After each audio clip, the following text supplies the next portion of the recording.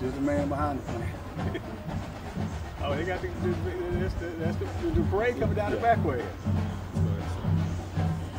Terrance, can you introduce yourself to the One2Gration community? Terrance Wright, former City of Plano employee over 24 years, now community activist and volunteer. Community activist and volunteer, and this is our second time together here at the Douglas for Juneteenth. Can you give us more of how you feel this time around versus how you felt the time before? This time extremely tired. We've got probably the biggest program we've had over in this neighborhood, in this community for Juneteenth in probably over 30 years. We got a parade going on as we speak. We got a band setting up to play. We got vendors on the street. The streets are blocked off. Anticipated crowd of over 300 to 500 people, in and out, come and go crowd. Musical performances by local artists and just talent galore. Free food for the community, and just a great overall time. So it's been a 3-month process putting it together, trying to get everything in order just to make this great and continue to be great.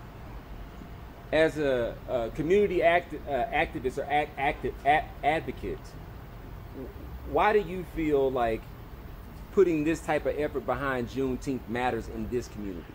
It matters because of the history. This neighborhood has a deep-rooted history of being the first African-American neighborhood in Plano. They have a deep history of everything that happened from the anticipation before slavery through integration and everything, and just the rich history of the residents, the founders that came before that.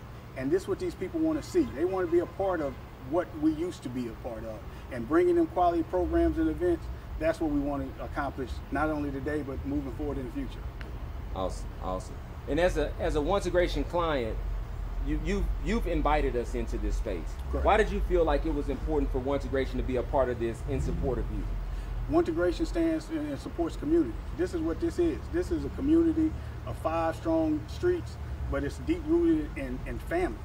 And once you get anything that's into history and family, that's what One2Gration stands for. So I want you to be a part of it and share that, and give it a big platform to stand on, so people can know what goes on, not only in the Douglas, but what also happens with One2Gration. Beautiful. Let me go back up. So,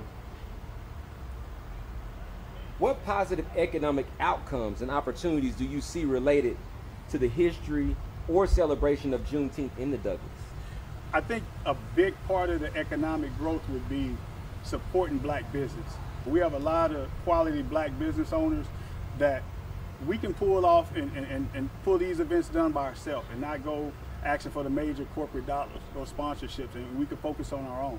But also, we can not just say we need a handout, we need sponsors and donors to create a positive program, but we can make this happen on our own as well, and add that in, and then we have a great festival and continuous event.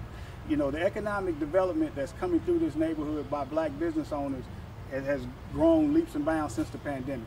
Everyone became an entrepreneur. Everyone started tapping into that entrepreneurial spirit, and you'll see that online today with the nonprofit vendors and the for-profit vendors. Beautiful. And so, in closing, share with us the future visions and dreams that you're starting to see for Terrance Wright going forward. I don't know. It's still coming around. Still trying to find my niche. I don't know what I'll be when I grow up, but I know it's going to be positive. I know it's going to be impacting the community and impacting the lives of future generations.